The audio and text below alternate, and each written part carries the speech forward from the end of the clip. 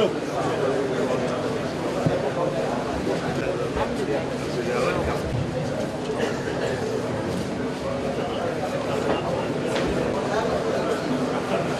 visitor to the University, Yobe State House of Assembly, Honorable Damaturu and other council,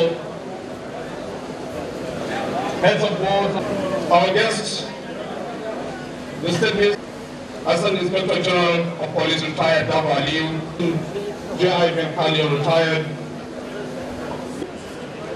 the Vice Chancellor of this university, Professor Yakubu Chawagana Ahmad, Deputy Vice Chancellor of the Council, representing the state government, Juri, member of the Council representing the Ministry of Justice, Alhaji Ahmed Mustafa Goduri, representing Professor James Abdul-Gada, Dr. Muhammad Musa Lawan, representative of the Senate, Dr. Muhammad Al-Haji Abbas Mahdi Muhammad, representing the congregation, Secretary of the Council.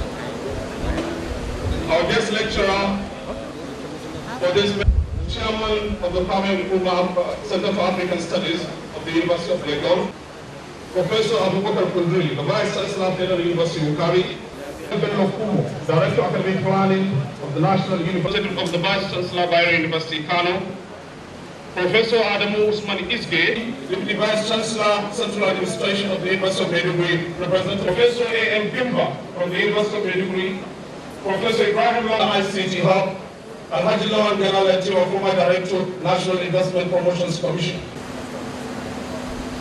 This congregation marks our achievement and our continued impact on our younger ones. We believe that we are putting has so phenomenally endured the poverty of time and space. The Vice Chancellor of this university, come up of the remarks.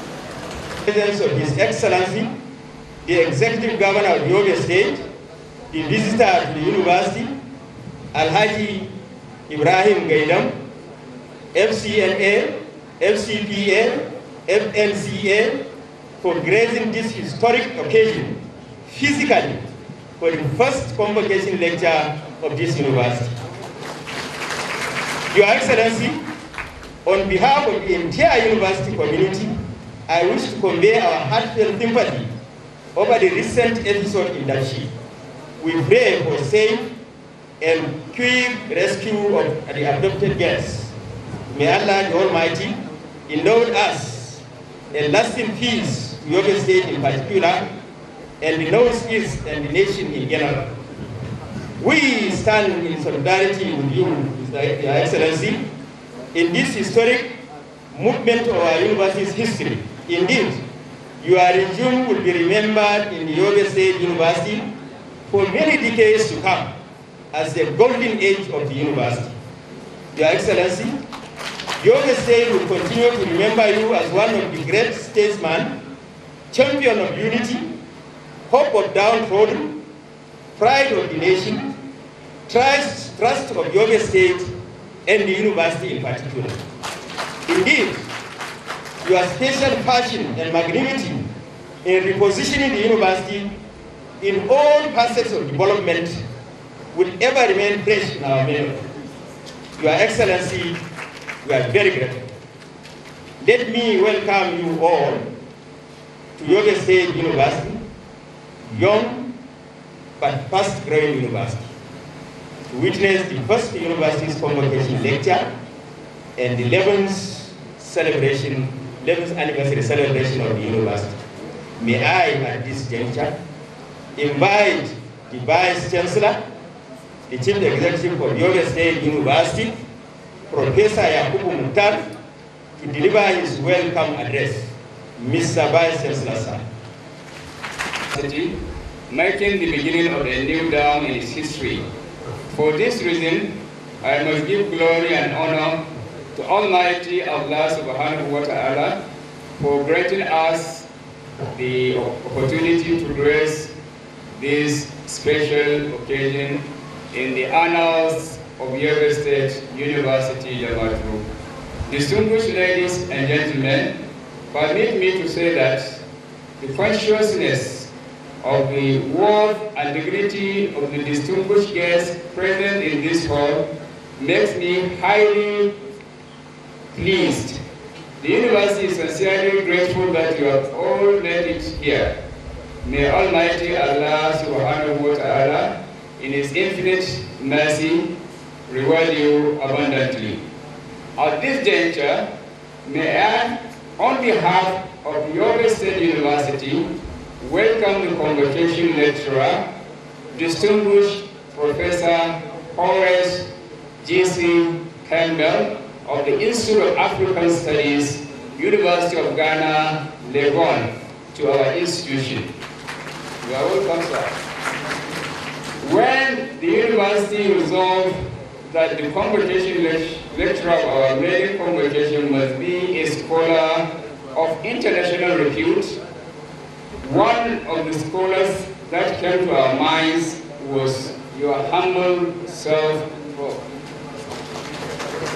However, my worry was the possibility of having you honor our invitation at a time like this, considering your very tight schedules.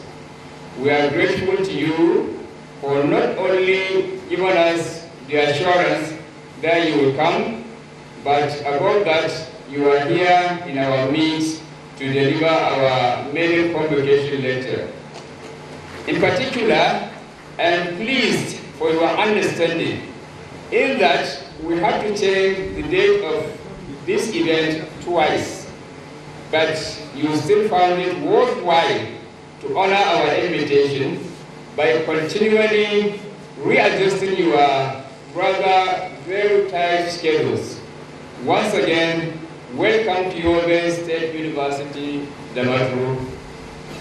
The title of the Maiden Convocation lecture is African Reconstruction and Transformation, Changes for the Next Generation. This topic is truly very apt, especially at this very critical moment in our history. For instance, in spite of more than 50 years of political independence, most of Africa is still grappling with a lot of challenges, earning the unpalatable appellation of the Third World among the Committee of Nations, even at the tail end of the second decade of the 21st century. Incidentally, this topic is being handled by the right scholar, and I'm absolutely confident that the Convocation lecturer will not only analyze the continent's challenges, but will also provide workable solutions. Distinguished invited guests, ladies and gentlemen, the chairman of this occasion is none other than Professor Kari Mohammed. He is like my humble self, a historian and alumnus of the University of Maiduguri.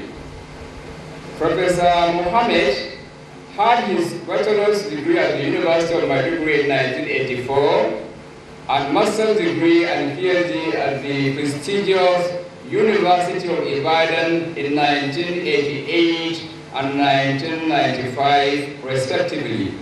He began his academic career as a graduate assistant in 1985 and steadily progressed to the unenviable position of professor in 2007.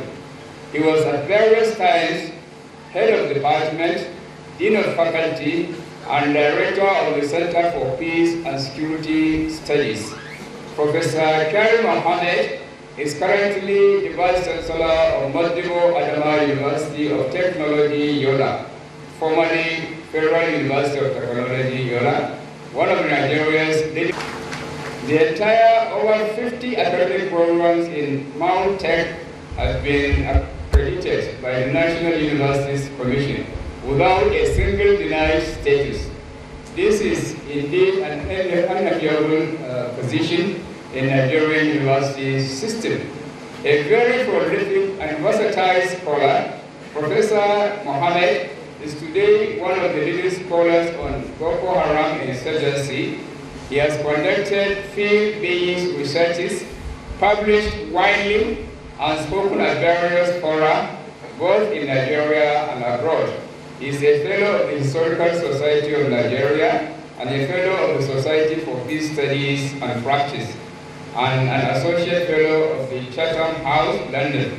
He has consulted for various agencies such as the UNICEF, the European Union, World Bank, Institute for French Research in Africa, IFRA, etc., on non-state armed actors, peace building and post-conflict reconstruction, rehabilitation, and reconciliation. It gives me a lot of pleasure to have you here, Prof, to carry out the task of chairing our Maiden Convocation lecture. I extend the warmest regards of Yobe State University community to you for honoring our invitation to be part of this epoch-making event. Distinguished ladies and gentlemen, on this note, I once again welcome you all to this Maiden Convocation lecture. Thank you. In the mid-1980s, when he came from the diaspora to give a lecture on Rastafarianism and Pan-Africanism at the University of Ibadan, I was then a graduate student.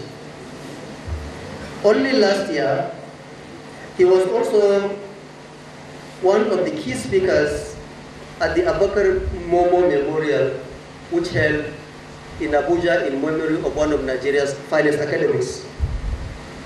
So I know Professor Campbell fairly well to introduce him. He is a very great voice of Africa, a great son of Africa, a Pan-Africanist, a liberation scholar, proletarian internationalist, prolific and versatile scholar. He is currently the Kwame Nkrumah Chair at the prestigious University of Ghana at Legon. Professor Campbell, as you will see from the citation before you, has held several positions in the academia. He is very well published. His recent book, which is very topical, is Global NATO and the Catastrophic Failure in Libya, which prophetically gave an insight into what is currently happening in Libya as a result of NATO's intervention, in that North African country. He has taught in several universities here in the continent, in North America, in Europe, and the rest of the world. Published nearly 100 publications in various fields, including comparative politics, international relations, Pan-Africanism, African-American relations, American studies, militarism, and the transformation of the continent. The Yobe State University is indeed very lucky to have Professor Campbell to give his very inaugural pre-convocation lecture. I can assure you that it's going to be very hard for you to get another scholar who is likely to beat Professor Campbell for your subsequent convocations. So you've held the bar too high for yourselves. So it is my good fortune and honor to introduce and call upon Professor Horace Campbell to speak on the topic African Reconstruction and Transformation Challenges for the Next Generation. Professor Campbell. Governor, French Chancellor, distinguished officers of Yobe State, distinguished officers of, and most importantly, is a day of great celebration. I want to especially congratulate all of you who worked so hard with members of your family to your degree. Because I am very cognizant, and you must celebrate. But while celebrating, you must think of your brothers and sisters, your cousins, your uncles, and your relatives who are not able to go to university, so that your completion of the degree is not for yourself only, it's also for your extended family. Of the more than 500,000 graduates from Nigerian universities, you're now part of the generation who must carry Nigeria and Africa forward. I come to you today as the Kwame Nkrumah Chair of the Institute of African Studies of the University of Ghana. The Kwame Nkrumah Chair was established to carry forward the work of Kwame Nkrumah. And what is that work? The work of Kwame Nkrumah was to promote the unification and freedom of Africa. And we believe that Kwame Nkrumah, in the Institute of African Studies, Kwame Nkrumah said, Africa must unite. We must unite for economic viability, first of all, and then to recover our material wealth in Africa, so that our vast resources and our capacity for development will bring prosperity for us and additional benefits for the rest of the world. That is why I've written elsewhere that the emancipation of Africa will be the emancipation of man. Clearly, the question of the emancipation of Africa, the emancipation of Nigeria, the emancipation of Ghana is not for Africa only, but for human beings. And as Kwame Nkrumah Chair, we want to speak about how Africa can do that job and why we must talk about reconstruction in Africa. You are part of a generation when there's a debate about the future of the University of Africa. Living in the catchment of the Lake Chad region, and I could see very clearly when I was coming here today from Kano, what the impact of your living in the Lake Chad Basin region means. You experience every day the negative effects of global warming.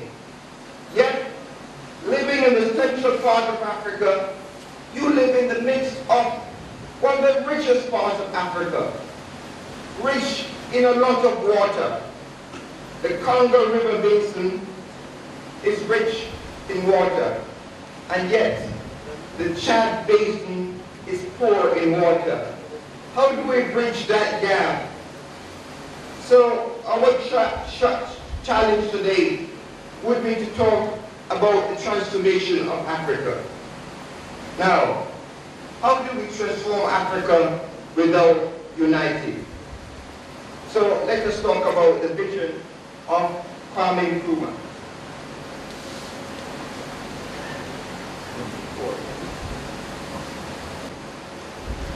The vision is that we should have one government in Africa, one army, one currency, and one foreign policy.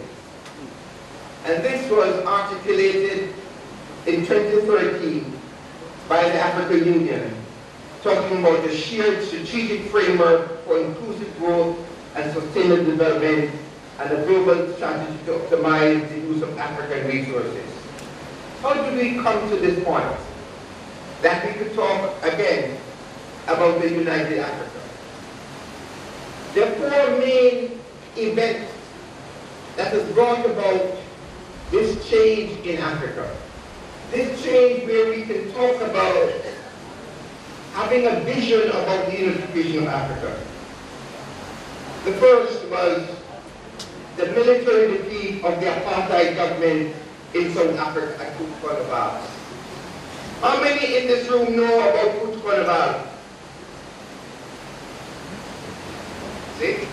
We're not doing the work in the university. 30 years ago in March, the South African military was defeated at Convocation. And that military defeat at Convocation laid the basis for for the release of Nelson Mandela and the independence of Namibia. And that was the framework for giving us the foundation for where we are in Africa today. Second, the process of removing military dictators in Africa. The third, the World Conference Against Racism and the discussion about reparations. And the fourth is the birth of the African Union. For a short while, we believed that we could have built on these four things to be able to take Africa in a new direction.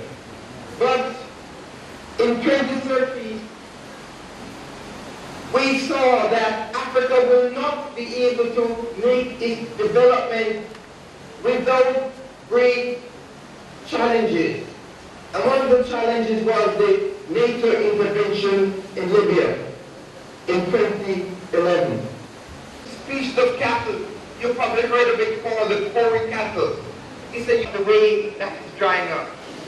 And so there are plans for the transfer of water from the Congo River through the Chari River, taking water from inside the Congo through Lake Chad.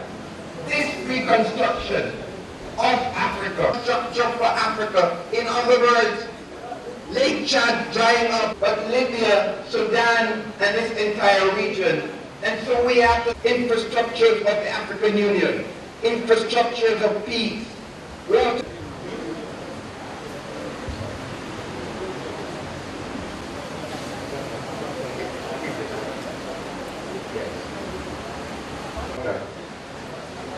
below the ground are oceans of Africa.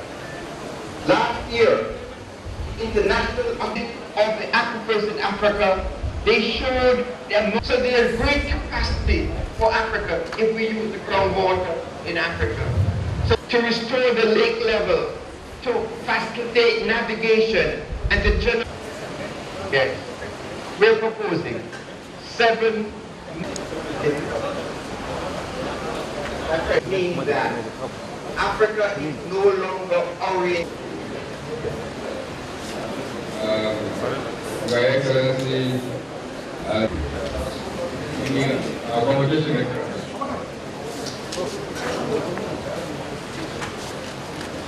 Prof, it's my honor and privilege to present you on behalf of the Governing Council of this great university, as a visitor to the university, to present you this plaque. It's my pleasure. Congratulations. Well done. Honor, not only to me personally, but the Institute of African Studies at the University of Ghana. Thank you very much.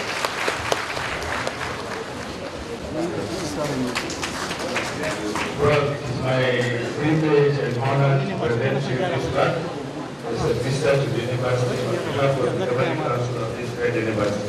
Congratulations and well done. Our university-based donors, and we are presenting them to the public for the first time.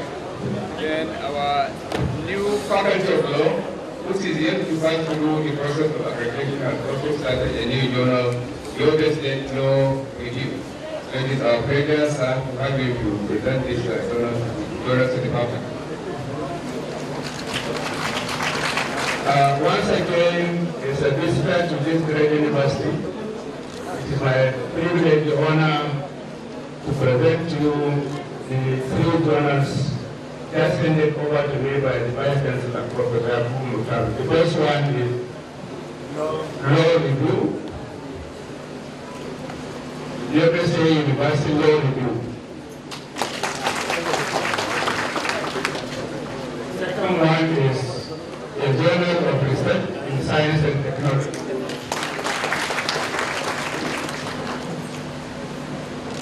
And last but not the least, the Journal of Humanities, Law, Social and Management Science. Thank you, Prof. Universities, they have given us some far wide those to attend this occasion. Your Excellency, Alaji Ibrahim Maiden, Governor of our state, apart from thanking you for being around physically, I want to thank you for all of the projects and developments that are taking taking place in this university. And we is a state university, but it can compete with any federal university. Last year, before this time, I was appointed Provost of the College of Medical Sciences by His Excellency, and I was shown a piece of land for the proposed College of Medicine. From there, we started the drawing, and now the bid has been completed because of its full support. I think this is a very great stride in education, because the president of Yobe State University has changed the world on behalf of Nigeria. Similarly, the College of Medicine has also improved on the university itself in terms of status. Thank you very much. The chairman of the occasion, Prof. Mohammed, the Vice Chancellor of Yobe College, I would thank you for having time to inspire your position as the Vice Chancellor. Prof. Perry, who I've known very well, went for undergraduate days in the University of Yobe, and we both studied in the University of Maiden. He was in the main campus, I was in the University College Hospital. I knew him very well. We have paid a couple of visits to our hall, to Daniel Hall, and we have seen how he has rose along the ranks because of his extra hard work. So we thank you for having